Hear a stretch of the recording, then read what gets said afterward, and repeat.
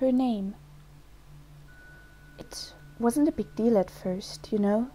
It was just another story online, one you'd read in the comments of a YouTube video designed to scaring you into posting it on 8 other videos. You know, the kind where you die a horrible death or your crush will reject you if you don't spread the word.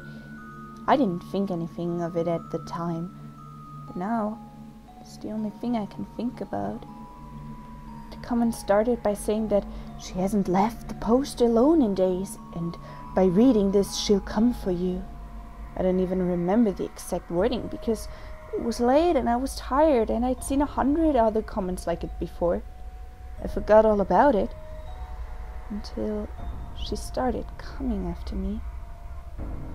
It started with little things. A flash in the corner of my vision, a strange shadow on the hallway floor. Then it got worse. I started to hear whispering when I was alone in the house, jiggling the sound of footsteps.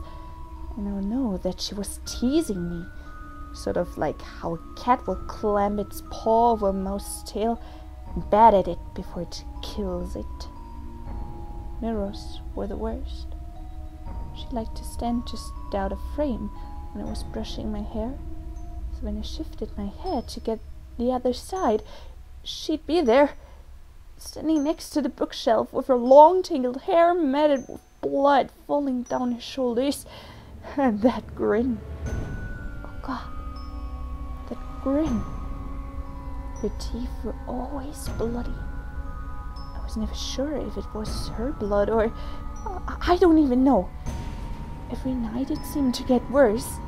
I would see her on my way to class in the rearview mirror of my car, dragging her talon-like fingernails across her own rotting flesh as I stared in abject terror.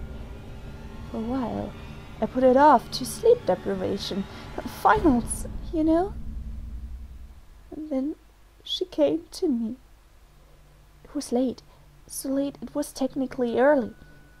I couldn't sleep because all I could hear was her jiggling. I covered my face with the pillow and shut my eyes tight. I felt something cold on my hand. I was paralyzed with fear. It was sharp. It was cold and it was moving down my arm towards my elbow. "Come out to play," she said in that lilting, upsetting voice I'd heard one too many times before. I screamed and sat up, but she was gone. For the moment. My biggest mistake was when I talked to her. I just stepped out of the shower and she was right there when I opened the curtains. I shrieked and stumbled back and she leaned down to me. "Why?" I asked. "Why are you doing this?" She told me why. It was because I knew something about her. The altercation ended with a serious head injury that landed me in the hospital. That's where I am now. I can't take this anymore. I'm just one person. It's too much. I know what I have to do. I think I always knew. God, I'm sorry. I'm so sorry. Her name is Nora. She should be there soon.